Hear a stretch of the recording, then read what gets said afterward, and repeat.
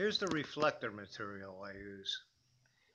It comes in a very, very tight roll. I didn't show the part of me struggling, trying to unravel this roll. It's just difficult stuff. It's strong in the wind, that's why I like it, but it gives you a fight when you're trying to work with it. It takes a little bit. What I'm doing here is now it's unrolled. I take my mallet, my rubber mallet, and I'm just trying to get some of the bend out.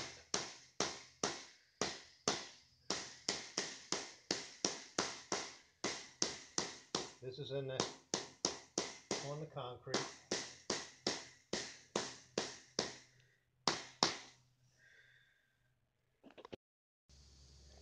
So I got some of the bend out, and this reflector is 36 inches high.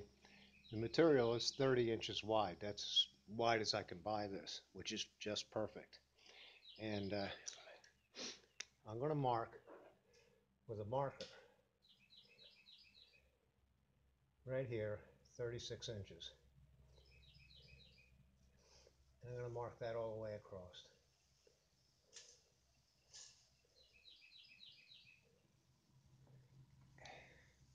And then I need to take my handy cutters, and every one of these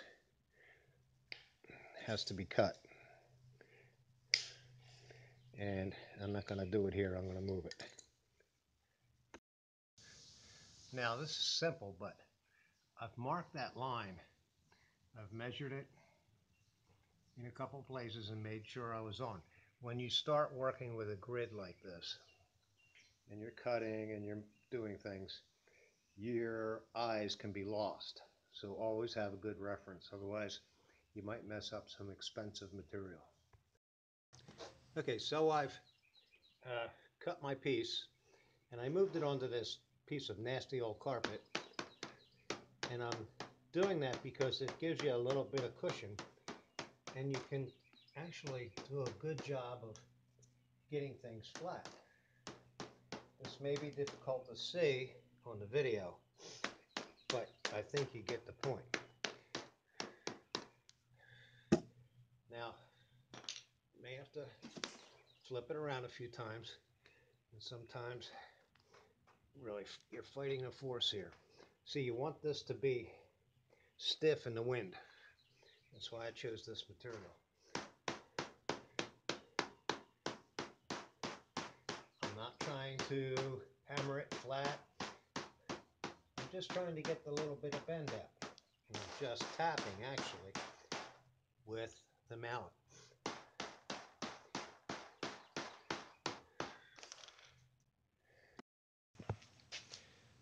So after a few minutes with the mallet, flipping it over several times, you see the bends, you just sort of work them out.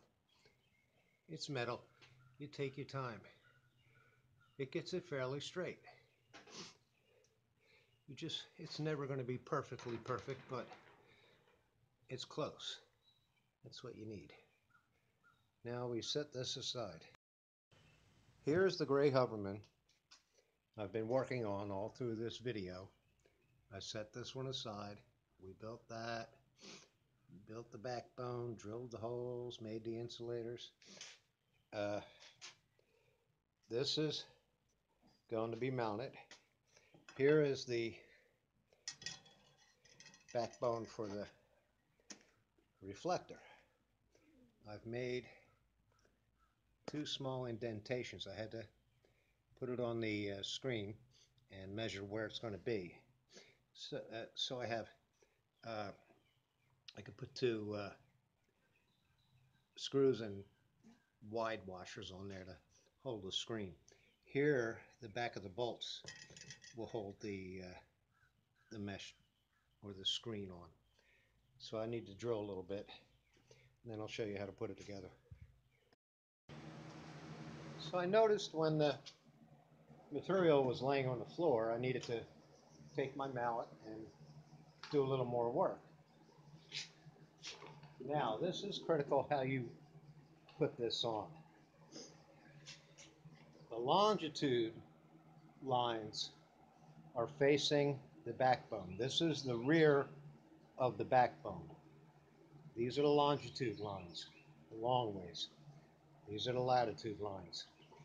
Because you're going to set this right in the middle. I've measured this so it comes out perfectly even. I need 14 inches per side. So there's the middle. And that's wrong. I have to cut an inch off. I didn't do that part. All right, I corrected my mistake. I forgot that this piece is 30 inches wide and I need it to be 29 inches wide, so I have an inch in the center to lay flat against the backbone and to be even on both sides. So I have 14 inches from here out, 14 inches from here out. Now what I'm going to do is take a plier, and I've got a mark here. I'm going to put a screw and a washer in here. I'm going to pinch these together. And I'm also going to pinch down here at the lower mount and at the upper mount.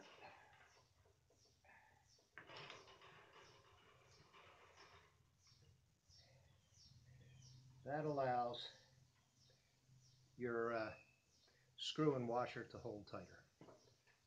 All right, hang on.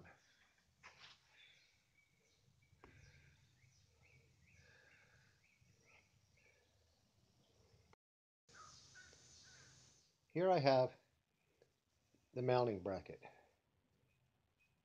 and I have a stainless steel screw and a washer that goes in here, and I'm going to screw this down. I start in the center. I usually start everything in the center. That way you can line things up better. Now this is going to be a bear to put in, but then again you don't want to use a drill and strip things out. Okay, you just put some muscle on it. It's good for you. Keeps you in shape.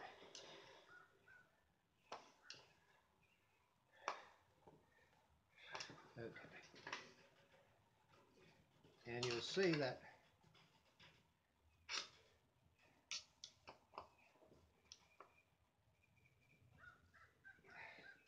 that's holding the grid. There's one more that goes at the lower end. Here a bolt goes through. I'm going to make sure I can get my bolt through there. And this long bolt, stainless steel, goes through here. No washer. The head will hold it down. Same with this one. There we go. And I'm going to have, up the far end here, I'm going to have a screw and a washer. Here will be another one of these. I'll take care of that, and we'll move on. So I have a bottom mount. This is the bolt, the through bolt. I've turned this over and put a washer, a lock washer, and tighten that down. Here's another mount, another bolt, and up on the very top there's just a washer, a lock washer, and a screw. And that holds it securely. It'll hold everything together. So we have a very flat reflector mounted to its backbone. Here I've run the posts through. I've attached these, a nut and a flat washer. Don't put a lock washer there. You don't need it. And we're ready to mount the antenna, the element. This is the gray hoverman element. we worked on. I'm going to put this on here and sort of set that in place. Now, the reflector is kind of universal. I use these long threaded stainless steel bolts so I can adjust. On a bow tie antenna, I want 5 inches between the grid and the elements. On this gray hoverman, I want 4.5 inches. So this is adjustable. I can build any element or array I want as long as the holes line up and attach it here. And it fits.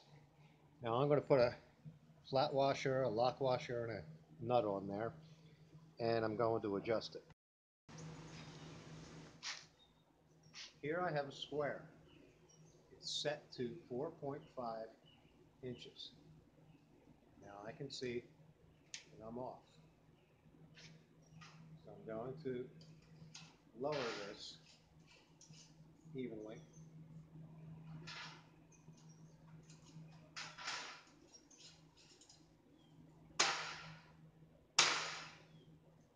Till I get to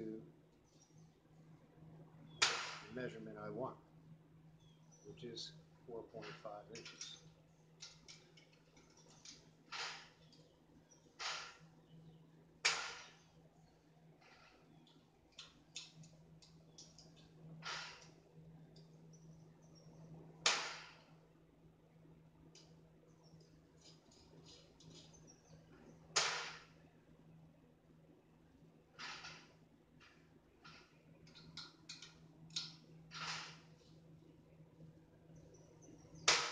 There we go.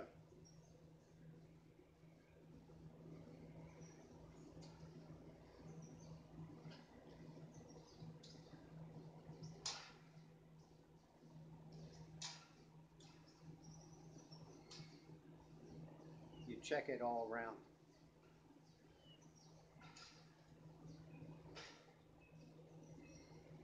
So that is now set at 4.5 inches. Tighten down the top. Now, depending on the antenna I'm building, I can use smaller bolts because there's excess here. Don't cut that off, you make a mess.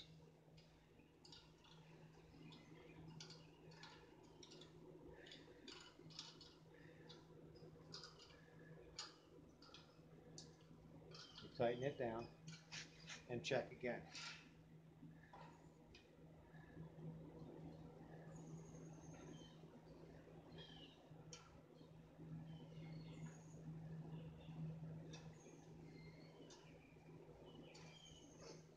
You're not building a space shuttle, so it only has to be close.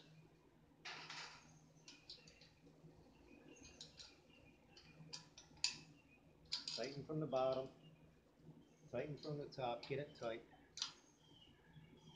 You really don't want it to move.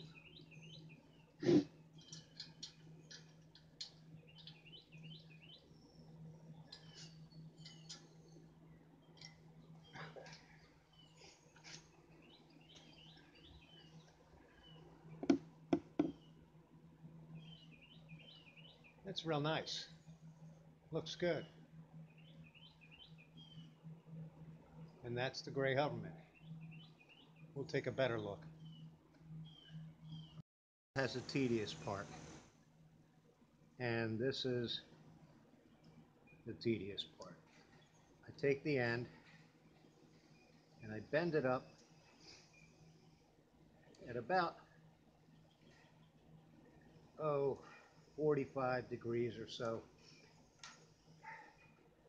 It's for stability. Just, you don't have the end of the reflector blowing around in the wind. It just adds a little bit of stiffness to it. And you try to do it nice and neat. And you don't want to watch me do this whole thing. It's really boring. But that adds stability to the reflector. It helps a lot. Now for the bell end transformer. Simple little thing. It's not expensive. In the center, that's the feed point, center. Just open it up, slide it on top of the washer,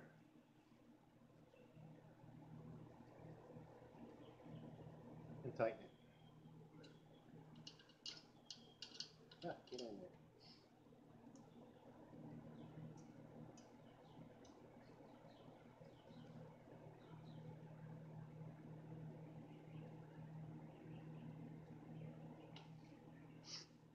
Coaxial cable attaches right there. That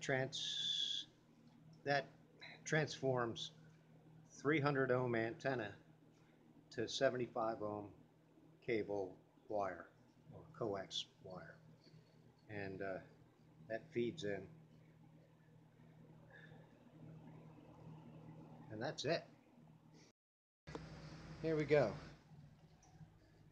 There's the antenna finished. Here's those tedious bends I made on the edge. The antenna looks nice. It's adjusted properly. Bell end's adjusted.